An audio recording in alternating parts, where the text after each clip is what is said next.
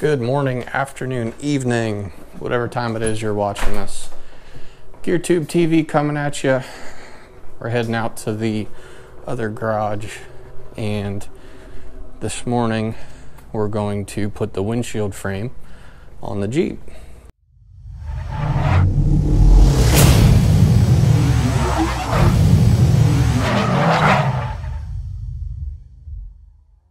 So, for anybody that's wondered about a Wrangler YJ windshield frame, very basic, simple construction. Now, I have to do some touch-up stuff, so don't worry about that. But simple frame. You got a gasket on the bottom. Goes across there. You'll eventually have pieces where your soft doors would meet up, which is why there's little holes in this. You have a header channel across the top, your glass, and then your area where your wiper arms come through with the linkage. So to prep for this, I got an old blanket, an old towel, and I got some clean shop rags where the bumpers are. And I don't recommend doing this by yourself, but the reality is I don't have any resources available right now to help me do it. So I'm going to put the GoPro on the tripod. There's not going to be much audio until I get it up here and I'm ready to put the bolts in and start hooking up wiper linkage. So with that said, let's get started. Okay, hopefully you can hear me all right. I'm going to turn the radio off just so there's less background noise. Now the windshield frame with glass in it probably weighs maybe 40-ish pounds. So I'll get it up on the Jeep and then I'll lay it into the hinge as delicately as possible. You got to be really careful with the fact that there's glass in it. As to making sure that it sat long enough. I let it sit for over a week with the polyurethane to cure, and Safelite Auto Glass said it does take about a week, a little less than a week, for their polyurethane to completely 100% cure. So this has been in the garage again for a little over a week, so we're going to go ahead and use it. Should not have to worry about the glass sliding around or even falling out. So, turn the radio off, we'll get started. So ideally, I want to be at the inside of it. And what I like to do is just set it up. Now my blanket's bunching up, which is no big deal.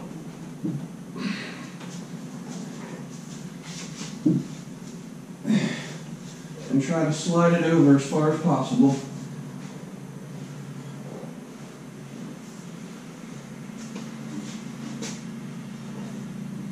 Alright, reposition the blanket so when I lay it down, it should be okay. Gently down. Now I can move my blankets back over. Perfect. Okay, so it's now laying on the hood, and you just kind of start one side into the hinge, like that. It's not going to go anywhere. Come over here, same thing, pick it up a little bit, use that as a pivot, that side into the hinge, come back over, and that side. Okay. So basically,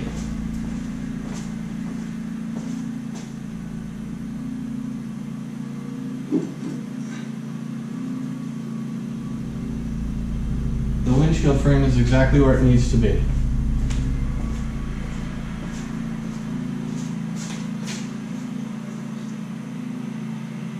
Perfect. Okay.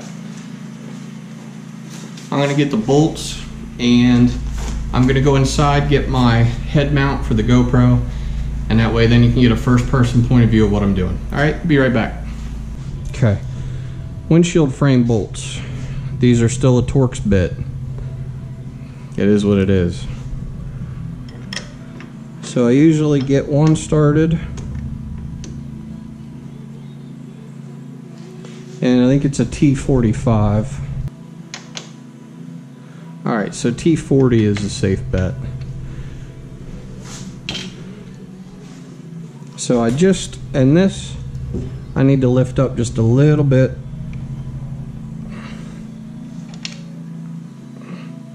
Because the hinge isn't laid all the way down. Which is not a big deal.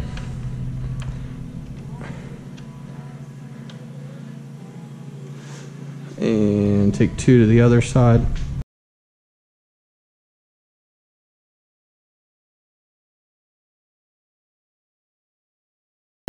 So then I try to make these just a little bit snug, because you don't really want to start. What it does is it pulls the windshield frame between the sides. So I start them just a little bit, so then I can at least get it folded up somewhat. Now this is not going to be the permanent position for these, obviously. Let's see. So again, we just want to get a few threads in, enough that it holds.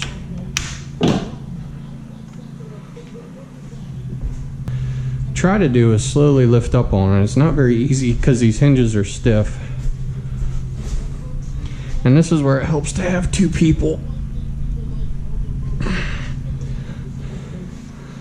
Just nice and slow.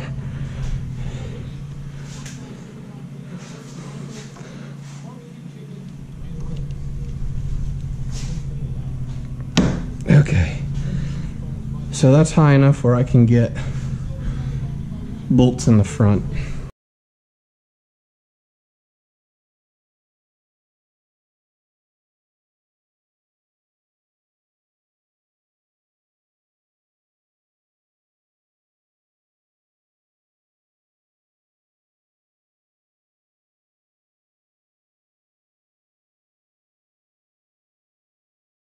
And then just double check them, make sure that there's a good tight.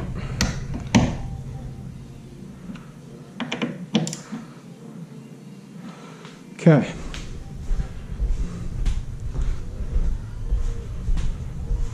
Check these ones over here. Feels good.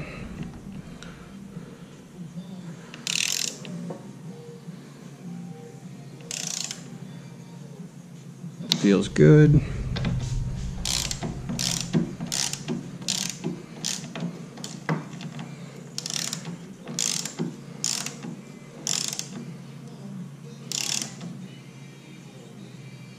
Feels good.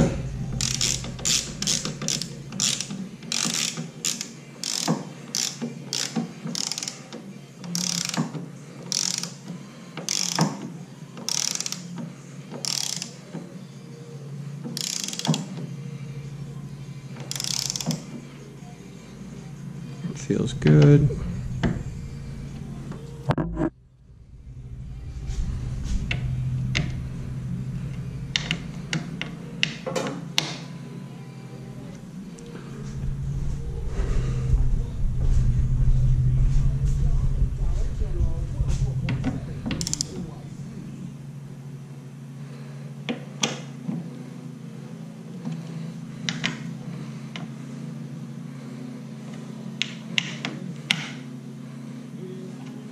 Okay, that's it.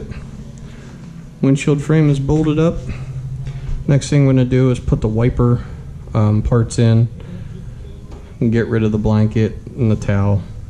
Well, I might leave the towel up here because of the wiper stuff. And put the VIN plate back on. Yeah, alright, great job. So, we will just keep moving on. Okay, I'm going to go ahead and put the wiper parts in. Now this is the wiper linkage. and amongst all this mess. So I took this one off, which is for the passenger side, and it has a ball and socket. And then this one is like permanently connected, except for it has a C-clip of some sort. These go on the front, and that's what hold these in place. And then the other piece that attaches to this ball is attached to the wiper motor. So to start, I'm going to put this piece in with one of the threaded retainers. Sorry, the camera's so shaky. On the front, you see there's two little tabs that stick out. Hopefully it stays in focus. And what you do, I know it's hard to see, you put it in, and the idea is you line up those tabs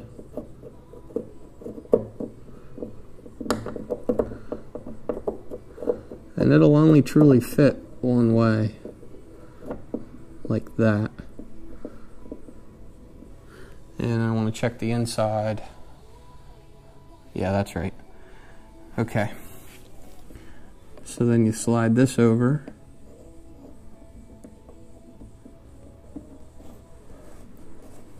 And I'm not going to snug it all the way down, but basically the idea is if you can see that piece moving,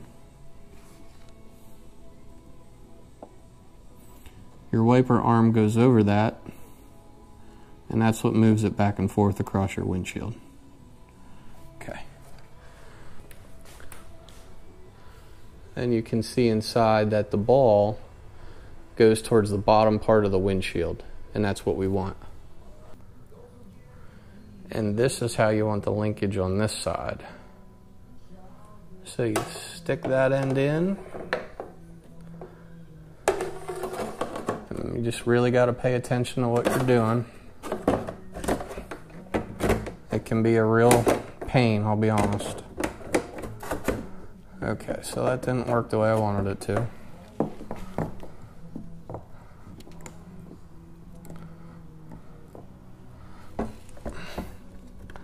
So I'll pull it back out, try again. I think I'm on the right concept here.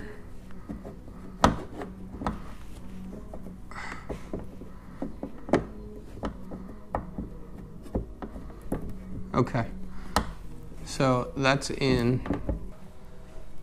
So now we come over and we want to hook our linkage, which is hanging down here, into that ball,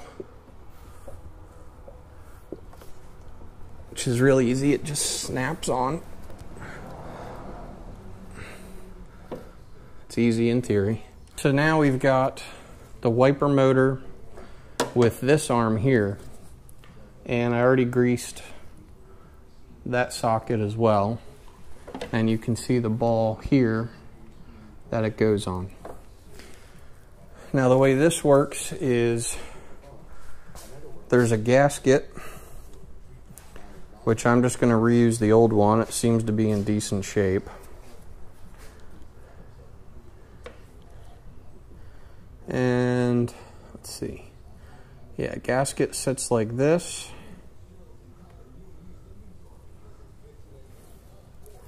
And then, so the arm, this arm will go in this hole, get attached. I'll slide the gasket underneath. The motor only sits in the gasket one way because of these grooves. And then the VIN plate, actually the VIN plate goes underneath of the gasket. Okay. Pliers.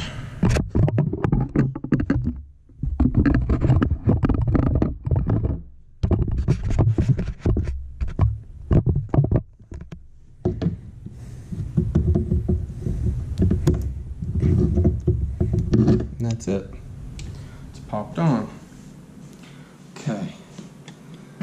So next up is the gasket. Seriously, this is when you need an extra set of hands. I'm not kidding you.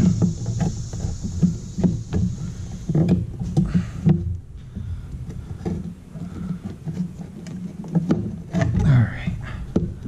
This is the wiper motor in the gasket. No, it's not. What's stopping it?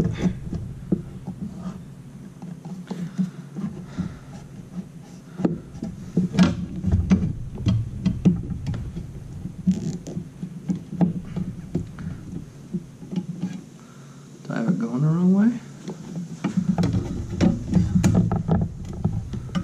I suppose it could be. Yep. Alright, so the gasket was facing the wrong way. There we go. Okay, that's sitting nice. Line up the windshield or the VIN plate like that. There's 3 screws that hold the wiper motor on. And these are Torx. It's like a T25. Usually start over here.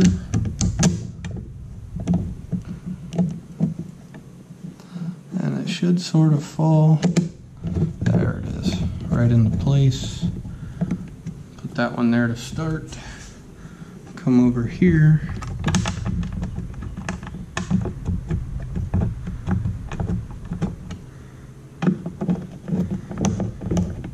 Okay, I got that one started. And then right in here behind,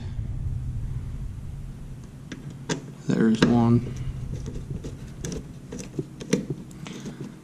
Okay, so you snug this down.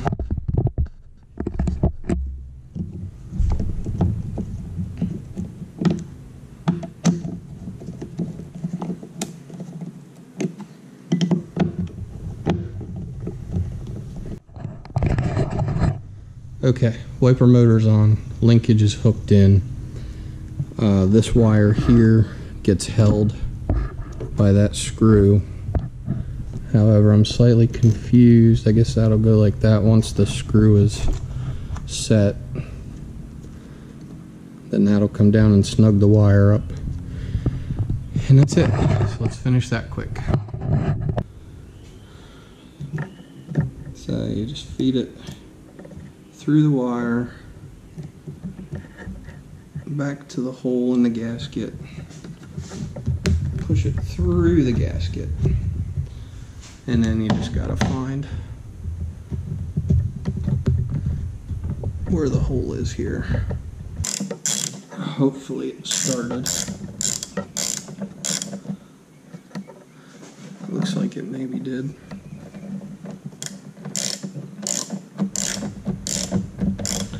Yep. Alright, so just tighten this up. Okay.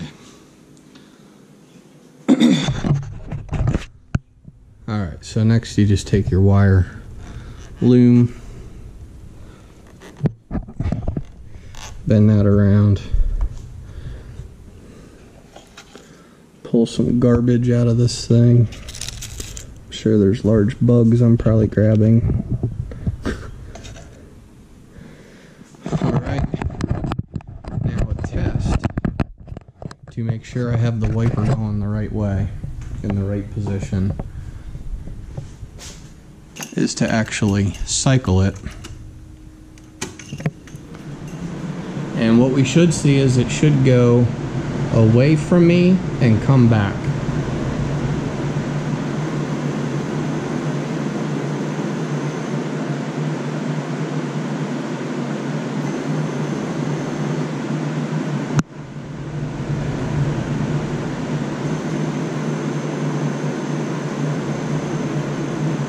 Looks good.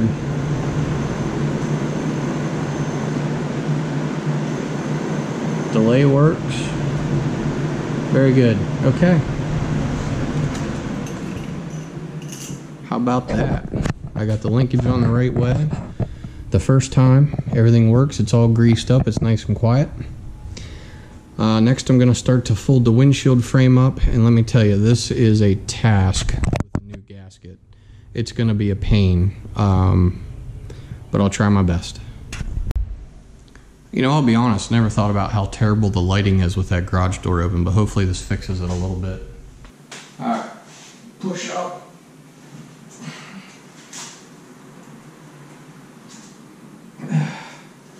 Okay, so we're just about where the gasket's going to make contact with the cowl. And this is where you kind of have to pull this out a little bit. And again, this is perfect opportunity where 2 people would be needed. But you do the best you can with what you got. So I'm going to push back a little bit further. Okay, and now it's starting to make contact some places. So I'm trying to pull this out a little bit.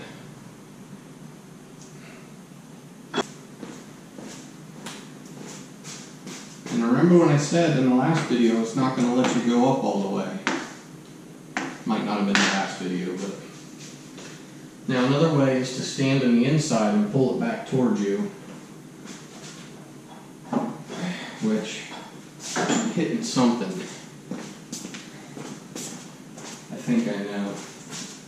Yeah, that's what I thought.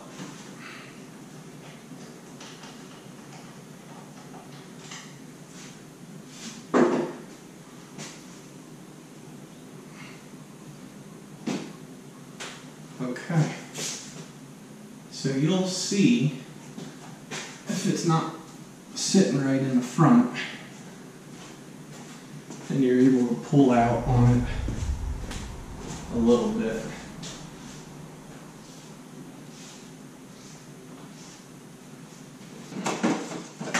So you could use like a channel lock plier. I have this 12-inch, goes to 1.5 inch. Adjustable, and you don't need to be Superman with these. You just want them a little bit snug.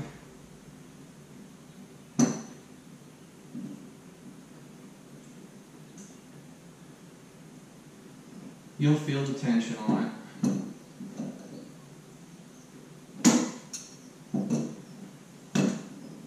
Okay, so those are tightened. Just about done.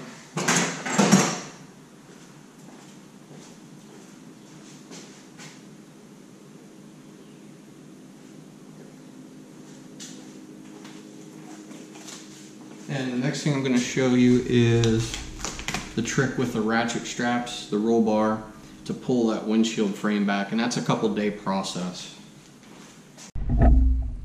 Alright guys, so this is what I call the double ratchet setup. Ratchet strap connected to a ratchet strap as well as on the other side. Goes around as, you know, generally as high as I can on the windshield frame. And then basically, sorry about the noise, you just start putting tension on the ratchet straps.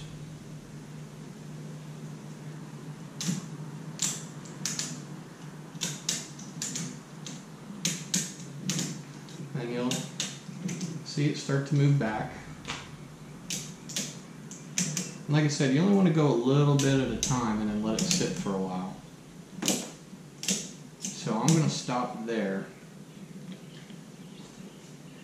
And if I'm able, I'm going to put another one down a little lower that goes sort of up here and pull it, you know, almost straight back, but not quite.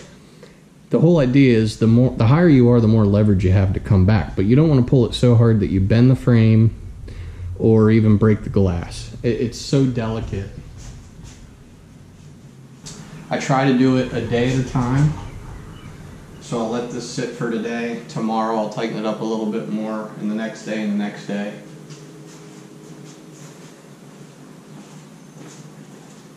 And keep popping that gasket out along the bottom where you see it bunched up, and you're good to go.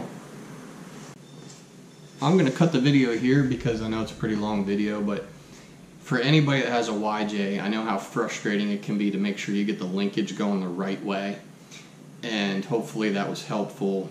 There's not very much information out there as far as what direction to have the bars that slide on the ball and socket.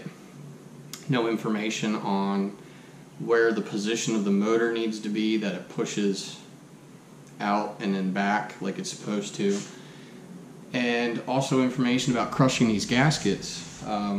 I've read about it, but I've never seen it done, so hopefully this works for anybody with a YJ. You can see how replacing this gasket can be a real nuisance, but this is an easy way to make sure you crush that and get it in place, and you just keep a good amount of tension on it, go slow, and you'll be done. Also, if you have a soft top, make sure you take that black plastic piece for your soft upper doors off before you do this. Otherwise you'll snap it, and it'll snap quick. A little bit of tension and it's gone. So again, I'm going to cut it here. I hope you all have a great day and a great weekend, and we'll catch you all next week with a little more updates. And then I think we're ready to take this to a PennDOT place, and after I get touch-up done, some areas that need touched up with the paint, it'll be roadworthy. We're ready to rock. So take care. We'll catch you all later. Bye-bye.